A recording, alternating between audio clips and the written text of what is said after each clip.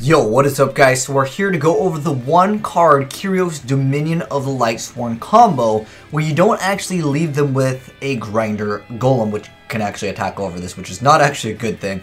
But anyways, I'm going to go ahead and give an in-depth explanation because I talked a little bit about it a while back and some people are like, I'm still confused. How does it work? Okay, I'm going to break it step by step. So first off, this is how you pull off the new Lightsworn card that's absolutely amazing. And keep in mind guys, you don't actually have to be playing Lightsworn to pull it off. Now this card will probably be getting banned pretty soon because there's so many combos. It's like the new GoFu. But anyways, first off, what you got to do is give your opponent Grinder Golem. Now one important step is to place Grinder Golem in one of the link zones that it would be, I guess I should say, in the same column, okay? So you would want to place the Grinder Golem either here or right here where my mouse is, okay? And then the next step is you want to use the tokens that you get to make Link Spider and then also make a Link Karibo. Now it doesn't really matter which one you go for first because they both have the Link arrows of pointing downward. And then what you're going to go ahead and do is go straight into another Link summon of Akashic Magician over here. So when this card gets Link summoned, you bounce back everything that is in the same column that are monsters. So you bounce back whatever it's pointed to, which is going to be up and down. So anyways, it's going to bounce back the Grinder Golem, and there's nothing here. Make sure you don't summon anything also over here. That's kind of something important. And then what you're going to go ahead and do is bounce the Grinder Golem back. Then you're going to go ahead and resummon Grinder Golem, giving it to your opponent once again. This one zone does not matter at this point. It doesn't matter which zone you put the Grinder Golem in. It's only important that the first Grinder Golem that you go for is, again, upwards of the Akashic Magician. And then what you're going to go ahead and do is use Link Karibo's effect and actually get rid of a Grinder Golem token and actually summon itself. And that's going to give you 3 monsters. One going to be Fiend, one's going to be Cyburst, and one's going to be Spellcaster. And then after that, you're going to be able to finally make your boss monster over here, Yugioh's Dominion of the Lightsworn. So as soon as this card gets Link summoned, what you're able to do is immediately after he's summoned is send one card from your deck to your graveyard. And this could be anything. So it's not even just Lightsworn. Anything can use this, and it's an insane effect.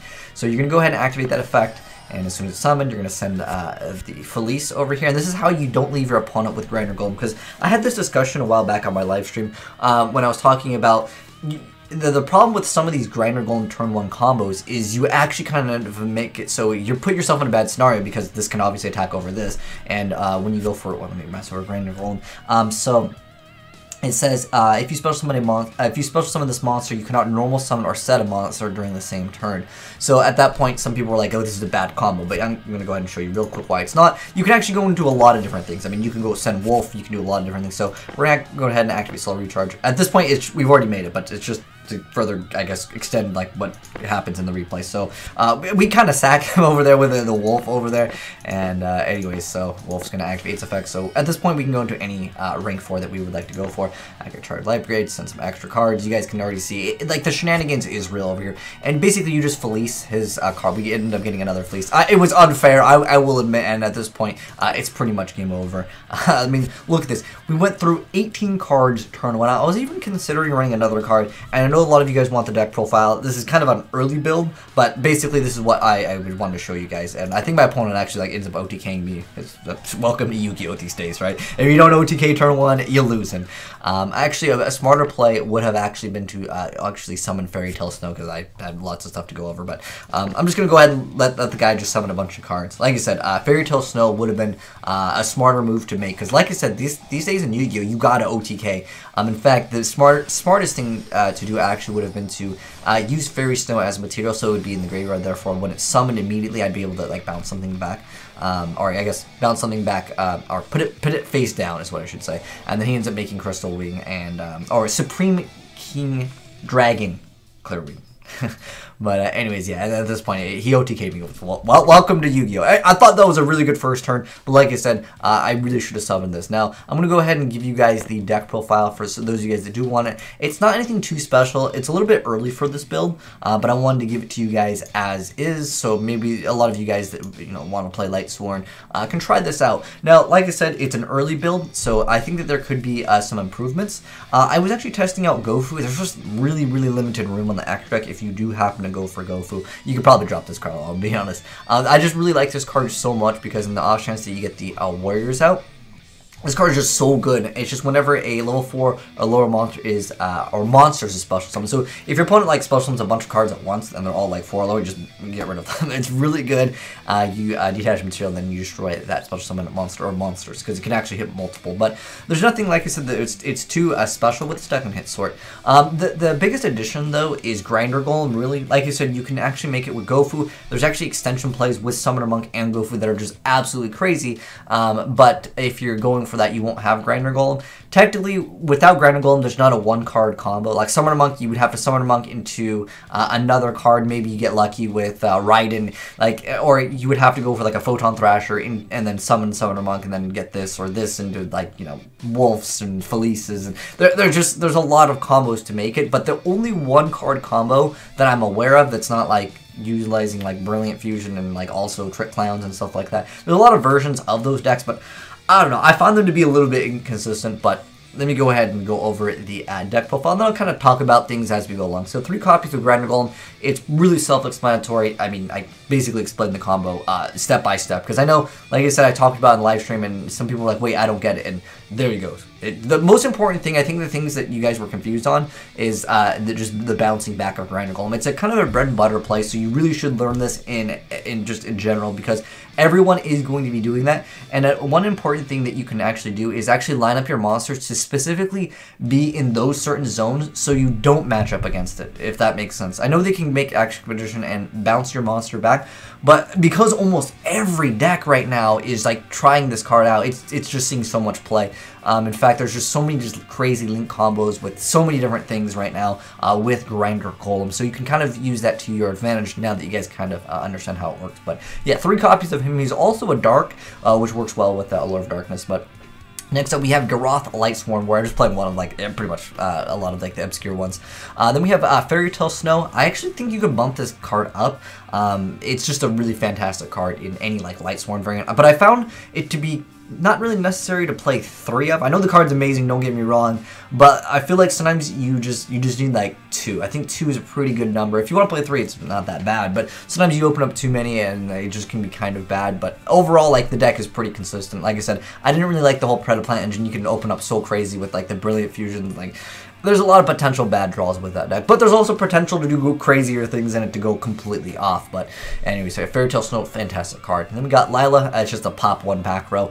There was a duel where, what was it? It was like the Black Garden. I think this was like the only card I could have actually used to get rid of it, but the card would have been destroyed immediately. So like Raikou was our only out, which we'll get into in a second. But anyways, playing 3 copies of Summoner Monk. It's mostly just another alert target. However, it lets me go ahead and just get rid of and potentially dead early cards. Like this card is kind of dead early on in the game. Or if I don't have another dark, I could just, you know, I could either Allure of Darkness, Summoner Monk, or just get rid of it. And then also, because it's level 4, it lets me just go ahead and make Minerva, which is a pretty good card in Lightsworns. But yeah, and then next up I have 3 copies of Lumina, just a standard little card over here. For Lightsworns, and then we have Raikou, the Twilight Sworn file. I recommend all Lightsworn players to play at least 1 copy of the new Twilight Sworn Raikou, just because he is a dark, and that helps out because when you're going for Charge the Light Brigade, you can actually charge the Light Brigade into this guy and then actually Allure of Darkness him, so you can actually go for even further draw power in the deck. I just like playing 1 copy of him. He's fantastic. I would consider playing 2 copies of him. He's just really good to get rid of like 1 problematic card. If your opponent has the play of the, oh gosh, what is that magician?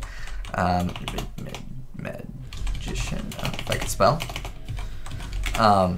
It's the, no, it's not Akashic. Whoops, we totally messed up the board over there. But it's the one where it can negate anything. It just baits out that card really quick. If you guys haven't seen like World Chalice, they pretty much make it all the time. It's just used in a lot of Link decks. I wish I remember the card's name. I thought it was Magician. Anyways, or is it Sorcerer? But anyways, it's a Link monster. It has a once per turn. Like if there's like 3 things linked to it, which there's a lot of Link decks that are just throwing that thing out turn 1. It just forces the bait out of that card. So it baits that card out, then you drop a Judgment Dragon and you say GG. But no monsters left on the field, and you summon the Dark Magician, right? And then you go for game. But yeah, I like this card a lot. Fantastic. I would highly recommend you guys to try it out for a lot of you Lightsworn players. I think it's great. Next up, Triple Raiden from Metal Gear. Just a fantastic card over there. pretty self-explanatory. Sends 4 basically, 2 up front and then 2 during the end phase. And it also is a tuner, which lets you make good cards like this guy. I think that I could definitely play a few other synchros in the deck. Like I said, this was like built like really early on for just testing stuff. 3-Dimensional Dragon, he blows up the field. And then triple copies of Photon Thrasher. This is another card that I was considering playing. I like this card just over Gofu because the one problem that I have with, I was originally playing 3 Gofu when I was like building the deck. I don't know how I feel about Gofu because you just like you run out of room in the extra deck, especially when you're playing like multiple copies. And then I decided I'll try it without Gofu, and then at that point I just had much more room for the extra deck because sometimes I like making, you know, the other cards. Heck, number 41 would be a card I would definitely recommend you guys put in here. That card is just excellent. You know, put it in number 41. Okay, let's just do that right now. This is deck profile live, but. Definitely keeping this guy. He's like the best level, or I should say rank 4 that you just throw out like really early on in the game, especially when you can protect this card. I think I ended up going for a Minerva and a Curios. I mean, I think this card would actually be excellent as well. I highly recommend playing him. But there's not really a good like turn 1 stun card. I remember before it was all about Giant Hand. Let's be honest, no one playing Giant Hand after the reprint. It's kind of funny, but yeah, I think at number 41 is just probably one of the most optimal plays after Curios is probably this guy instead of Minerva. I know Minerva could technically lead into extra things. She can kind of get some extra destruction, but with so many decks just the OTKing. I mean, I got OTK'd, you guys saw right after I made that play, which I thought was a pretty powerful play. I just wanted to show you guys how to like go for it, but. What card were we talking about? Oh, yes, we're talking about Thrasher, we're talking about Gofu. You guys can try it out if you guys want to. I mean, technically Gofu is an allure target, so if you want to just play one. The problem that I had, again, was Gofu is, like, if I was playing, like, 2 or 3 copies of Gofu, I would want, like, multiple copies of the extra deck stuff, and it just ruined my extra deck, because I had to play the Proxy Dragon, the Decode Talker, and it was just, like, it was just too much, like, room in the extra deck. I just didn't want to drop Utopia, like, the combo. It's too good. I could probably drop these, to be honest, but I don't know. I just like having options in the deck.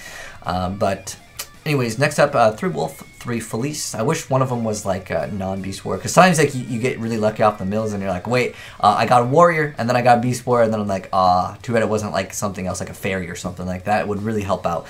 But anyways, next up we got 1 copy of Pod Desires, then triple copy of Solars, triple copy of Charge that was changed on the new ban list, double copies of Reincarnation, because sometimes early game you accidentally send Grander Golem, and you want to go for that turn 1 play of just making this, because it is a very strong play. I know we got OTK'd, but if I had actually been smart and actually summoned the Fairy Tale Snow or used it as material for a Exceed, that would have been a really good play, and then from there, I would have actually been able to survive, and obviously next turn I probably would have actually gamed my opponent. It's a very fast deck in general.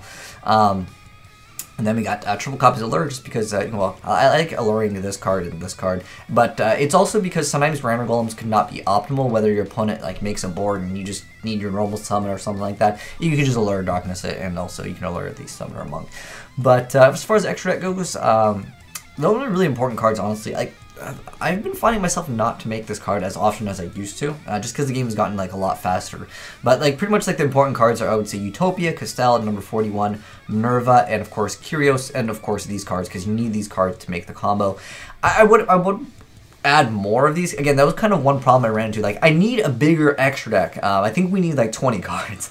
I don't know, some people prefer the extra deck just being 15. And we can make another video another time to talk about the extra deck for it being increased. But yeah, like I said, with Grander Golem combo, you only got really one option to make it. I mean, you could put another 4 extra cards to make another Kyros, but I feel like it's just so good turn 1. It kind of goes to the same thing that I was talking about with Gofu. Like, you run out of cards, but I also wanted to mention sometimes like it doesn't matter, because if you go for that one play, usually that it secures you so much advantage in a deck like this where it's so fast you either win or lose like within the first 3 turns.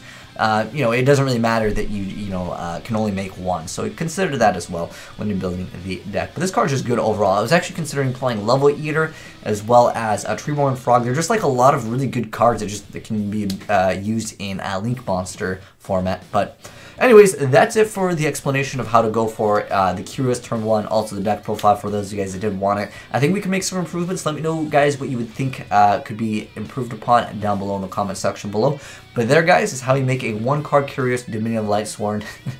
It's a really good card. But anyways, hope you guys enjoyed the video. If you did, drop a like on it. And if you're new to the channel, hit that subscribe button to see more Yu-Gi-Oh content.